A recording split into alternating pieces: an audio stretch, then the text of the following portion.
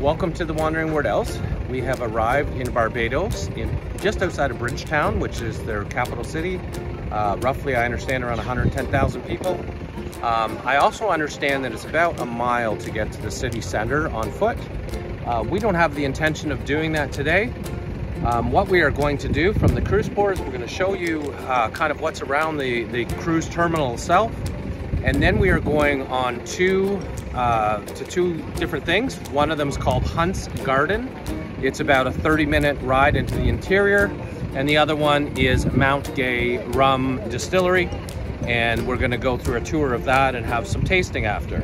So just like what we tend to do now more on our previous ports, we are going to actually find a taxi somehow.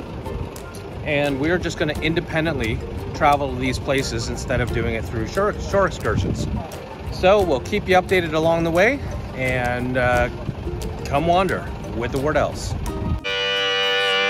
Wandering, wandering, wandering Wardell's. Wandering, wandering, wandering Wardell's. So dream about your next vacation and I will be your guide. And share with friends and hit the like, then ring the bell, subscribe.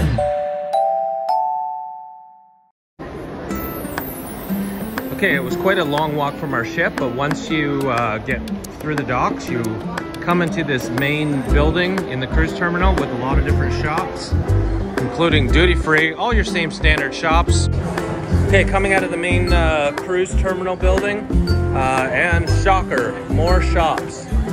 So we are beelining it. I'm just gonna spin around quick, but we are beelining it directly to a taxi. So we gotta find that. With that being said, so we are going to where we said we were going, to the Hunt's Garden, as well as to Gay Rum Distillery. And what we are paying for that trip, with the drivers actually going to be waiting there for us, is $140 American dollars.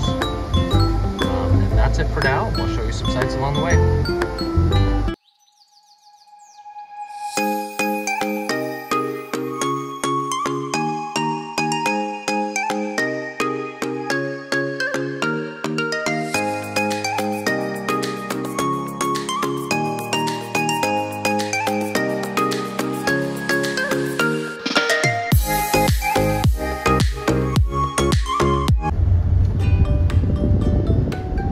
Again, we are continuing our journey to Hunt's Garden.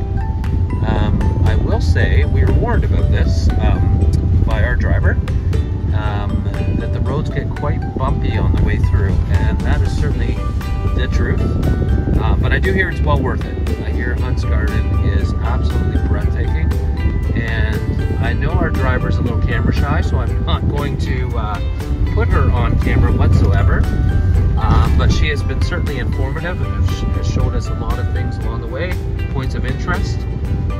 So it's been actually a great ride so far. I would say we've been roughly about 25 minutes in the vehicle, and a lot of interesting things to see along the way. So well worth it so far. So we finally made it to Hunt's Garden. And we're at the entrance. We're going to let you know what it costs, and we're going to wander around and show you everything.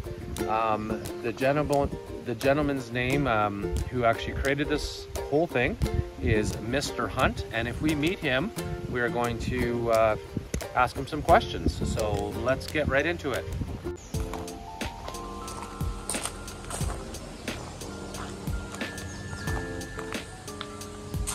Oh my goodness, eh?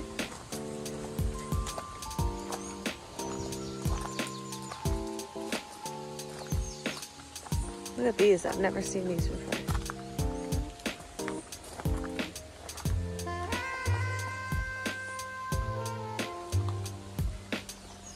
I feel like I'm walking into a jungle. Okay.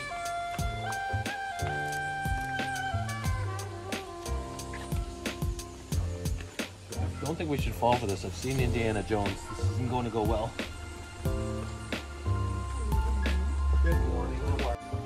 This place is something else so far. Again, I feel like I'm in a bloody jungle of sorts. But if you look right up, these trees are just crazy big. We haven't even started really our path through this thing. We're right in the entrance here. Before something crazy happens, like I said in Indiana Jones. Well, this is interesting so far. There is a washroom on property as well, and that's our first stop.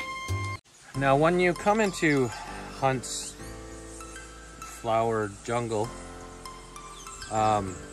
they will give you a pamphlet, and on the back of the pamphlet is a QR code to identify apparently all of the various plants in the area, because there are many.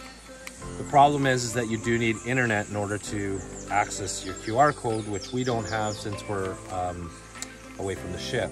But if you just look down here, this is the Icarus spineless mambu, kind of a mix between dandelion and seagrass. No, I have no freaking idea what it is. Let's go. Oh my God. Little correction about information, as I always have to do, it seems. The first thing you should always check before you start making statements like you need Wi-Fi for the QR code is actually check the place that you're at to see if they actually have Wi-Fi. So it turns out that they have Wi-Fi here, so problem diverted, or something like that. Okay, let's go. So I'm not as crazy into flowers, trees, fauna, and all this type of stuff as Michelle is. But I say that with a grain of salt because I've never seen anything quite like this. This is the view from one of the many lookout points, and I'm just gonna slowly spin around. And there's paths just literally everywhere to guide you through here. We haven't even gone to the basin of this yet, which we're gonna head to next. And of course, you can hear all of the birds because where there are trees, there are birds.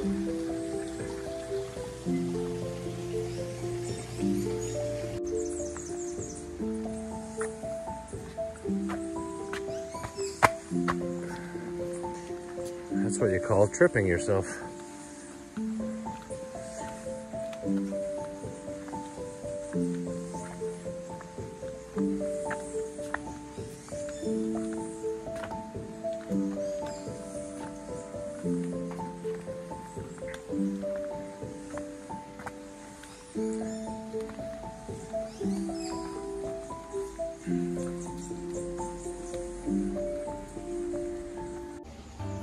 Okay, well, we've finished the garden, and now we're at Mr. Hunt's house, and we're going to try to have a quick drink with him. It's a 150-year-old house, and this is the man that made this all possible.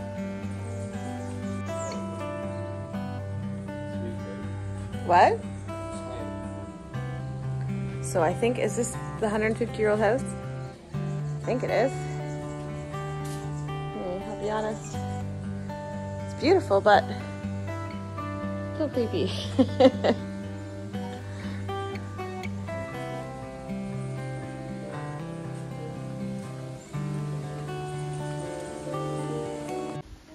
Okay, so we went to Mr. Hunt's house. Unfortunately, he wasn't there, but honestly, my impression, I love this place. For anyone who loves gardening, flowers, gorgeous. Highly recommend. So we are off to our next adventure here in Barbados, so stay tuned. So we made our long journey back down. I shouldn't say down, I don't think we're going super high up, but away from the center of the island, and we are now back on the coast. I'm gonna guess we are probably a good 5 to 7 minutes via a taxi back to the cruise port. They tell me it's 20 to 25 minute walk from here. If you did want to come here to Mount Gay Barbados Rum, apparently it's been around since 1703. If you did want to come here from the cruise ship, you can of course walk. If you did want to walk, you would come out of the cruise terminal and you would take a left. It is very warm, so we decided not to walk. The other thing too is we were going to do a full tour, and this is very large and apparently the most popular rum on the island. But the next tour wasn't for about 40 minutes from now, so we decided instead we're going to get a few flights and we're going to do some samples and probably stay around here for about the better part of an hour, having a few drinks, and then we will head back to our cruise ship. So we'll show you what we get when we get it.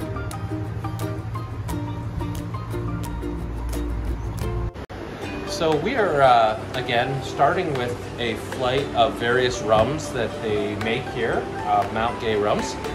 And this gentleman bartender ahead of me, which I did not catch his name yet. My name is Rashawn. Rashawn is going to walk us through the 4 rums that we're going to try.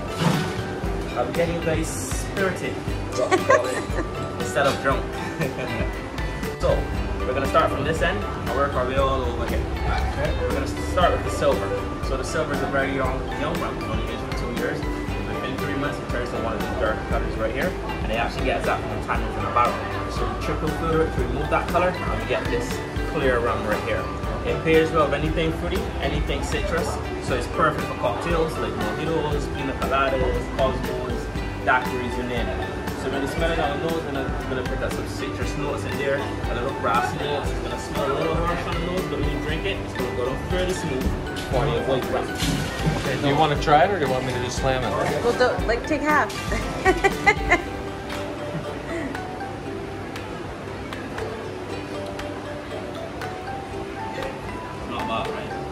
Not bad. I don't normally do rum straight up, but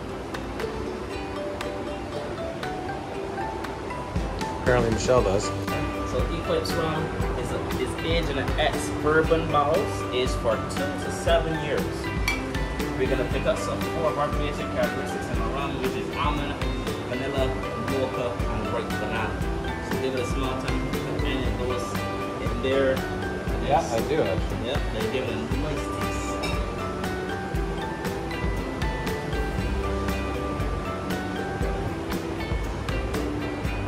That one. This one is going to have more flavor than the silver. Pretty good. A lot of people I think. taste the smell of sweet. Yeah. They also mix this with either the cold part or what we like to call rum and Sprite. One of my colleagues calls it a ninja. So Eclipse rum, some Sprite, a squeeze of lime. It's great. He calls it a ninja because it sneaks up on it. So Black Barrel is aged in 2 barrels, which means it's a double cask blend. It's aged in ex-whiskey and ex-bourbon. Aged for 3 to 7 years in ex-whiskey barrel. You're gonna find some gingerbread in there. You're gonna find some toffee, some lychee. All of those flavors are going to be in this one.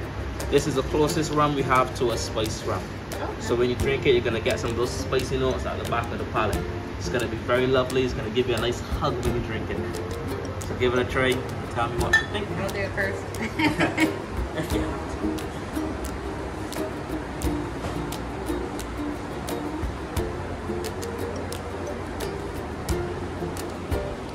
I'm just going to take a sip behind the camera because why not? No one has to see my face. Definitely spicy. Spicy, right? We got 1 more to go, and then we're going to move on to some mixed drinks. I don't know if Yeah, Michelle I can see a showed picture of it, but... So I've gotten the basil lemonade, and Michelle got the dragonfly to go next after this next shot. So let's move on to XO. XO stands for extra old or hugs and kisses. When you drink it, it gives you a nice warm hug. If you drink too much, you kiss the floor. So this is actually a triple cask blend, which means it's aged in 3 barrels, ex-bourbon, ex-whiskey, ex-cognac. This is going to be a very smooth rum, very easy to drink. You can have it neat, you can have it on the rocks. If you're not a fan of that, you can also try some tonic water, soda water, or even coconut water, or even a nice coconut ice cube works as well. Coconut ice cube. Yeah, very nice. Ooh. So give it a smell. We're going to pick up a little dark chocolate in there. It also pairs well with a nice cigar. Oh, Give it a nice John would love that. Let's give it a nice swirl around the glass and the leg with the rum run down the glass very slowly. That is due to how long it's Yeah. very smooth and bright. Oh, wow. You've got a lot left. Yeah, I'm going to take a picture of you. That's good.